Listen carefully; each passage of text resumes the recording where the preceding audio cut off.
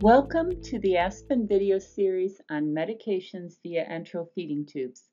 This video series is a collaboration between ASPEN and the University of Rochester Medical Center in Rochester, New York.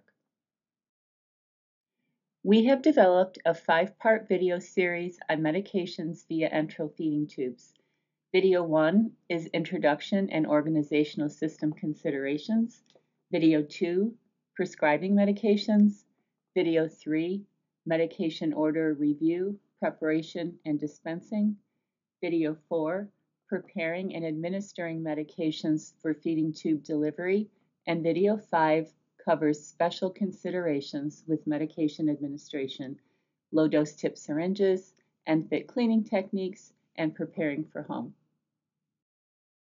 This video series was developed with an interdisciplinary approach by the ASPEN workgroup members listed on this slide. Video 1 is the Introduction and Organizational System Considerations for Medication Delivery via Feeding Tubes. I am Linda Lord, and I am here today with my colleague, Dr. Peggy Gunther. Upon completion of this video, participants will be able to 1. Describe the complex nature of medication delivery via feeding tubes, 2. Explain how improper medication delivery through feeding tubes can lead to reduced drug effectiveness, increased drug toxicity, tube clogging, and untoward GI symptoms, 3.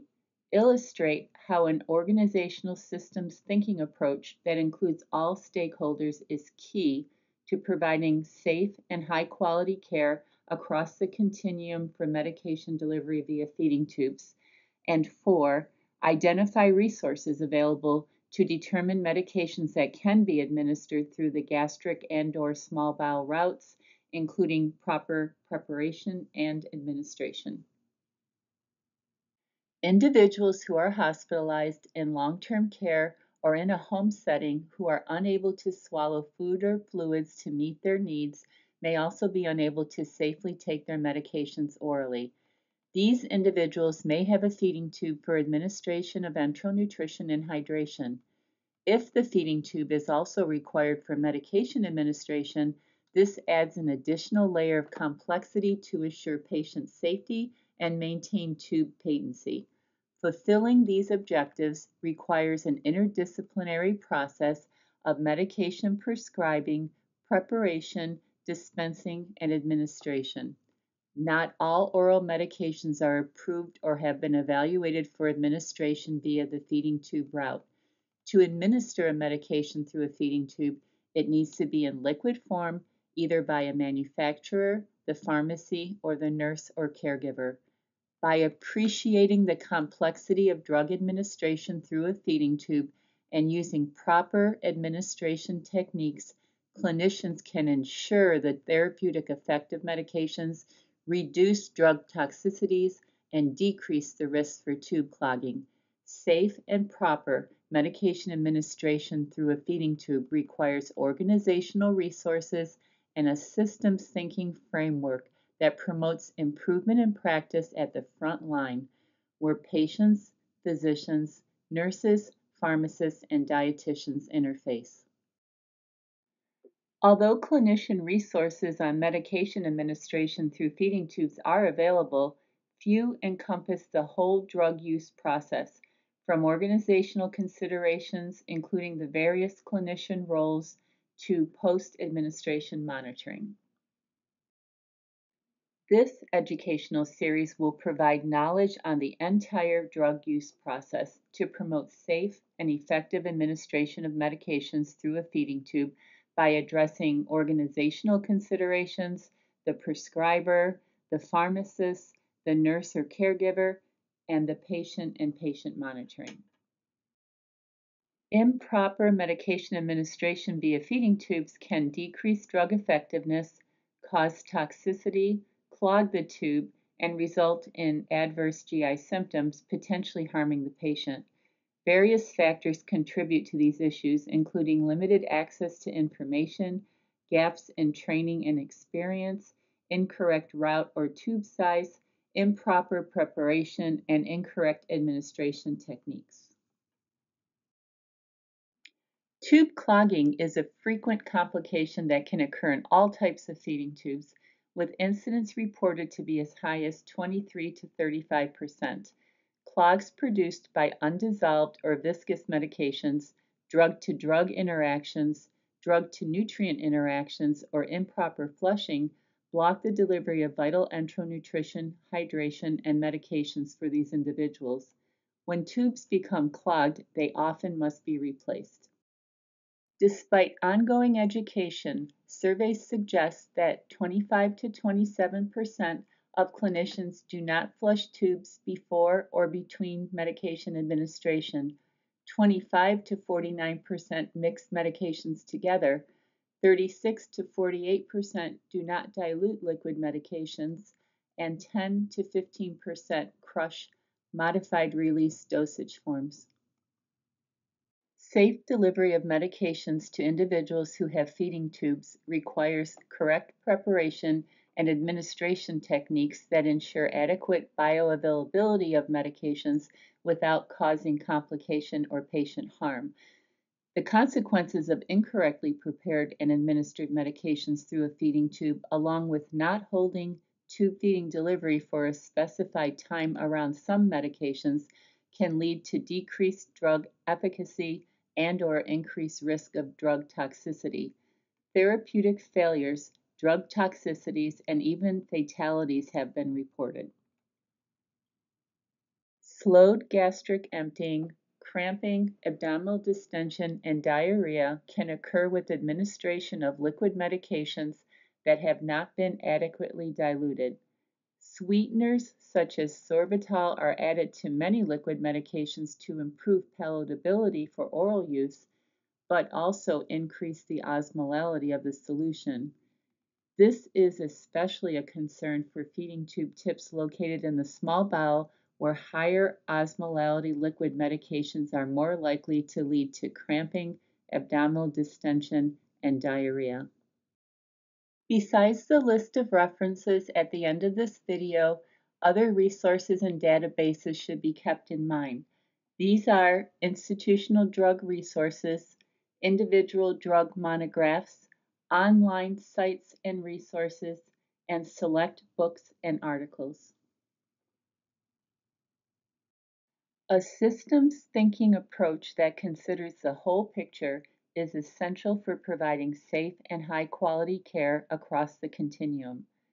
The approach includes collaboration with all stakeholders involved in any of the steps of medication preparation, delivery, and administration to individuals with feeding tubes.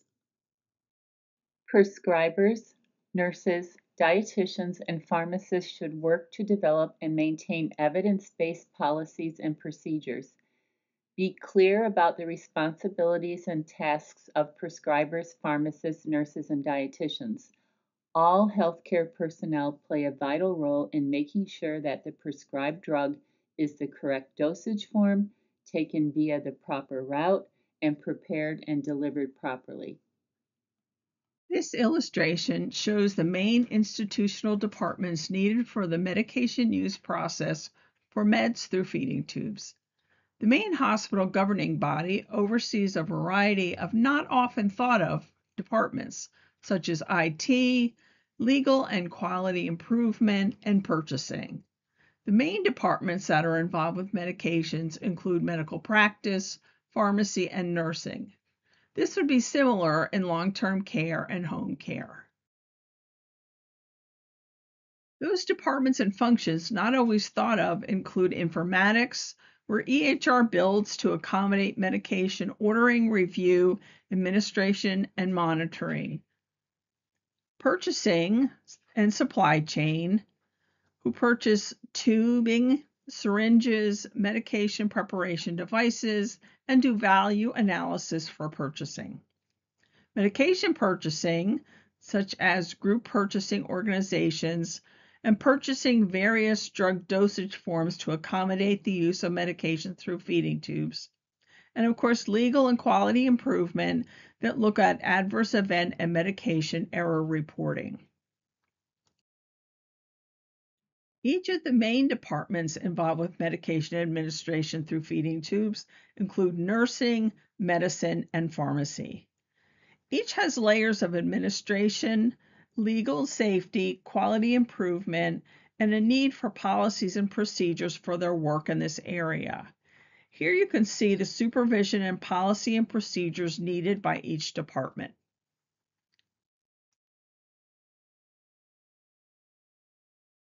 Each of the main departments involved with medication administration also have legal and safety and quality improvement functions that overlap and work with each other within these three departments.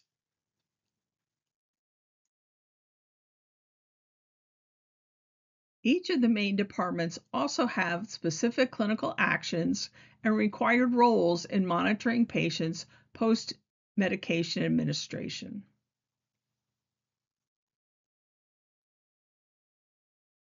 Each of these departments involved also have functions with informatics and documentation in the electronic health records. These main departments also have specific education and training regarding medication delivery. For the purposes of this video series, here are a set of definitions for use throughout the program. These include terms such as disperse, dissolve, dilute, and drug preparation. Preparation refers to any step that will be required of the pharmacy, the nurse, or caregiver at home to alter the drug's commercial dosage form prior to administration. This alteration could be as simple as diluting a medication in water or as complex as compounding an extemporaneous formulation. Here are some additional ENFit-related terms, such as ENFit connectors and ENFit low-dose syringes. Some other ENFit-related products include ENFit medication caps, ENFit standard syringes, and of course the old or legacy connectors. And finally, the definition of purified water, which is an important term and the distinction that has to do with medication administration. For those not familiar with enteral access, there are short-term and long-term feeding tubes. In terms of short-term, there are nasogastric or orogastric for gastric feeding, and there are nasoenteric tubes for small bowel feeding. These are also called nasoduodenal or nasojejunal tubes. They are typically used for up to 6 weeks and range from 3.5 to 16 French sizes. They can be inserted at the bedside using blind insertion or aided with various direct or indirect instruments to improve safe passage. Other techniques use endoscopy or fluoroscopy. In terms of long-term enteral access, gastrostomy or G tubes for gastric feeding, or they can be used for decompression or drainage. They can be standard long-length tubes or low-profile skin-level devices. They range from 12 to 30 French sizes and can be inserted via endoscopy, surgically, or via interventional radiology. They can have an internal retention device and that can be filled with water or a non-balloon plastic dome. There are gastrojejunostomy tubes or GJ tubes that can be used for various reasons. They can be standard long-length tubes or low-profile skin-level devices. They contain 2 lumens, one for the stomach and one to the jejunum. The gastric port, the G port, is typically used for drainage or decompression, and the jejunal or J port for feeding to lower aspiration risk. They range in sizes from 6 to 30 French and can be inserted via endoscopy, surgically, or interventional radiology. Medications should ideally be given via the G port when possible, and if the G port is used for drainage, it must be clamped afterward for a period of time to facilitate medication passage into the small bowel. Another type of long-term enteral access is the jejunostomy tube, or J tube for small bowel feeding. This can be standard long-length tube or again a low-profile skin level device.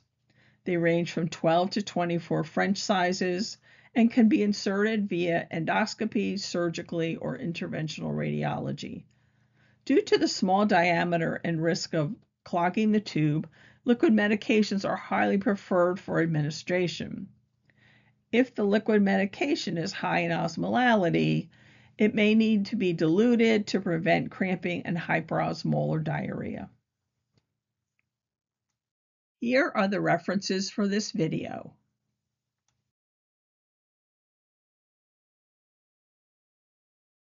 This video series was provided to you by ASPEN in collaboration with the University of Rochester Medical Center and supported by Cardinal Health.